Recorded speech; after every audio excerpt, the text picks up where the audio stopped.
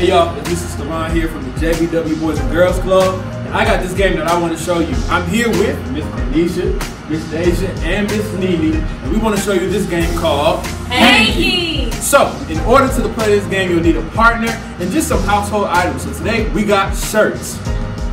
You'll need you and your partner to stand across from each other with a hanky or a shirt or whatever household item you have in the middle. You'll need either your mom, your dad, or just another person to kind of yell out the instructions. It goes like this. If I were to say head, you would put both of your heads on top of your head. Then I would say something like knees, elbows, ears, head.